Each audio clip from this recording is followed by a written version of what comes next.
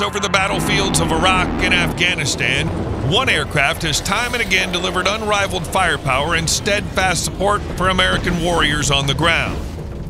But now this legendary warbird has evolved, transformed into an even more lethal and advanced aerial weapons platform. This is the story of the A-10 Thunderbolt II. Since its inaugural flight in 1972 and introduction to service in 1977, the A-10, nicknamed the Warthog for its aggressive look and often painted with teeth on the nose cone, has been the U.S. Air Force's undisputed champion of close air support. Designed around the devastating GAU-8 Avenger, a 30mm hydraulically driven 7-barrel Gatling-style autocannon, the A-10 was engineered from the ground up for a singular purpose: to hunt and eliminate enemy tanks and armored vehicles. The A-10's unique design features a titanium armored bathtub that can withstand direct hits from armor-piercing and high-explosive projectiles up to 23mm. Its honeycomb panel design allows the aircraft to keep flying even with significant damage to the airframe. The A-10's redundant hydraulic flight systems are backed up by manual systems to ensure pilots can always maintain control even after losing hydraulic power. The aircraft's high-mounted engines are shielded from below and widely spaced to increase survivability. For over 4 decades, the A-10 has been a flying symbol of American air power, from its baptism by fire in the Gulf War of 1991, where Warthogs destroyed over 900 Iraqi tanks, 2,000 military vehicles, and 1,200 artillery pieces, to its ongoing operations in the global war on terror. The sound of its GAU-8 cannon striking fear into the hearts of America's enemies and providing reassurance to American troops under fire. But as the A-10 entered the 21st century, it faced a new challenge, evolving to remain relevant and effective against more advanced threats in an increasingly digital battle space. The avionics and systems that were cutting edge in the 1970s were now outdated and obsolete. To keep the Warthog at the forefront of close air support, a series of sweeping upgrades were initiated. A-10 upgrades and renovations. The modernization of the A-10 began in 2005 with the Precision Engagement Upgrade Program.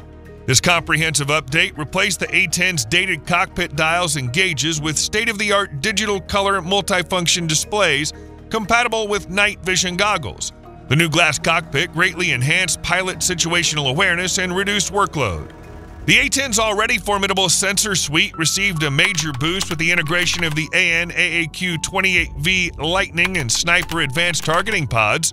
These pods provided pilots with high-resolution, forward-looking infrared, charged-coupled devices, laser rangefinder/designator, and laser spot tracker, enabling the detection, tracking, and engagement of targets at greatly increased standoff ranges, day or night, and in all weather conditions.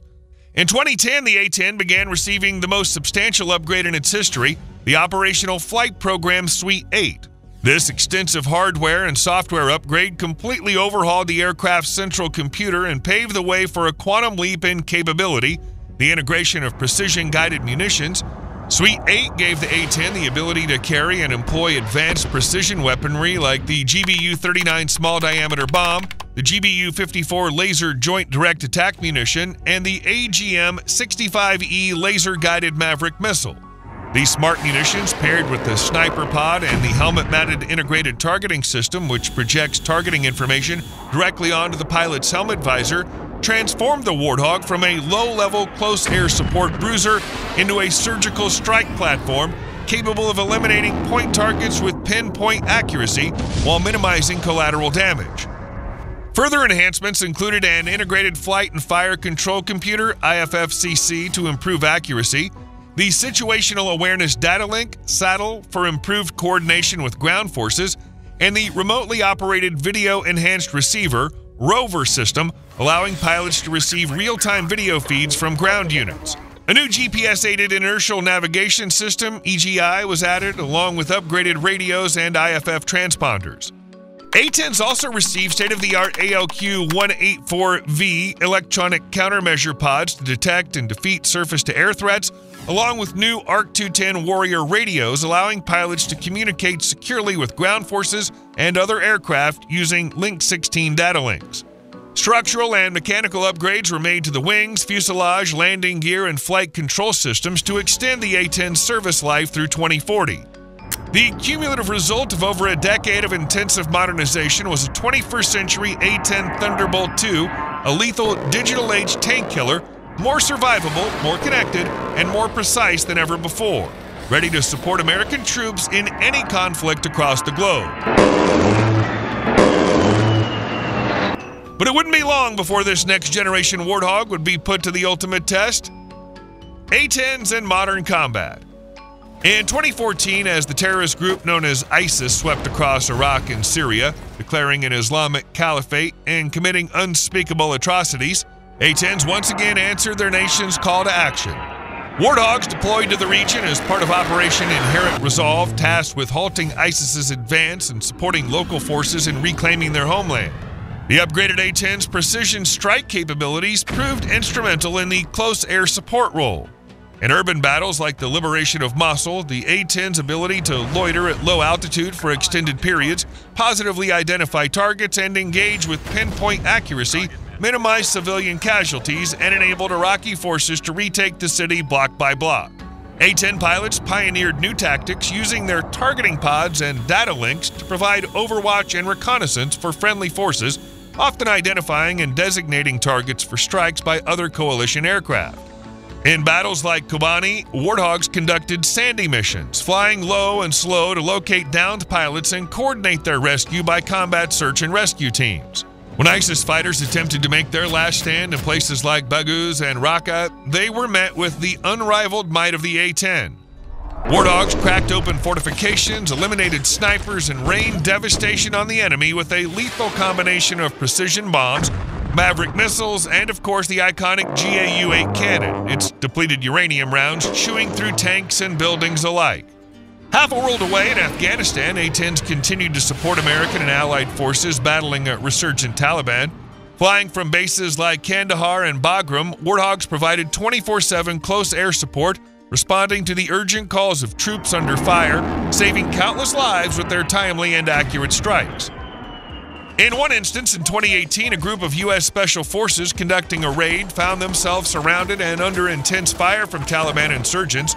An A-10, call sign Hog 11, responded to their distress call. Despite heavy anti-Air Force fire, which damaged the A-10, the pilot continued to fly, making multiple gun and bombing runs until the Special Forces team was able to break contact and evacuate their wounded. The damaged A-10 limped back to base, where ground crews counted over a dozen holes from enemy fire. The aircraft was repaired and returned to service within 24 hours, a testament to its legendary toughness and the dedication of its maintainers.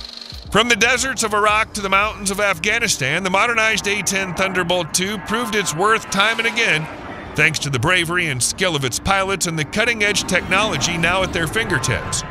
But even as the Warthog racked up new combat accomplishments, the debate about its future raged on in Washington, D.C. and the Pentagon.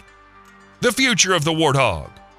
Despite the A-10's unrivaled capabilities and combat record, some in the Air Force leadership argued that the aircraft was too old, too slow, too vulnerable in a 21st century battlefield filled with advanced air defenses and fifth-generation fighters. They pushed for the A-10's retirement, contending that its close air support mission could be performed by newer multi-role platforms like the F-35 Lightning II. But A-10 advocates, including active duty pilots, congressional supporters, and even many in the other armed services who'd seen firsthand the value of a dedicated close air support platform, fought back. They argued that the Warthog's unique abilities, its long loiter time, its durability, its big gun remained essential and irreplaceable assets for troops on the ground. No sleek and stealthy fighter, they contended, could get down in the weeds like the Hog.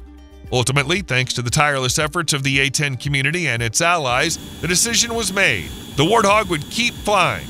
In 2017, the Air Force announced plans for a massive A-10 fleet sustainment and upgrade program known as A-10 Thunderbolt II Advanced Wing Continuation Kit, or ATTACK, to replace wings on the aging aircraft and keep them battle-ready into the 2030s. But the upgrades didn't stop there. A-10s are now being fitted with even more advanced avionics and weapons, including the GBU-39 small-diameter Bomb 2, which can track and destroy moving targets in all weather, and the GBU-54 laser JDAM, which enables pilots to use laser guidance to hit targets, moving it up to 70 miles per hour. New high-resolution displays are being installed in A-10 cockpits, along with improved helmet-mounted sights. There's even talk of adding Link 16 data links, allowing A-10s to share targeting data and coordinate attacks with other aircraft like F-35s and F-22s. The A-10 Thunderbolt II, the plane built to save lives on the battlefield, has itself been saved, thanks to the recognition that its unique and vital capabilities remain as relevant and necessary today as they were when the first Warthog took to the skies nearly half a century ago. Upgraded for the digital age and constantly evolving to meet the needs of the modern battlefield, the A-10 stands ready to answer the call to action now and for decades to come.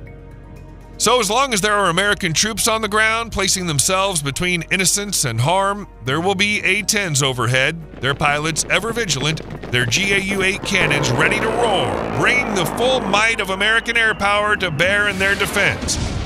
The enemies of the United States will continue to tremble at the distinctive sound of an A-10 gun run, while American troops will draw comfort and confidence from the silhouette of that inelegant but indomitable Warthog against the sky.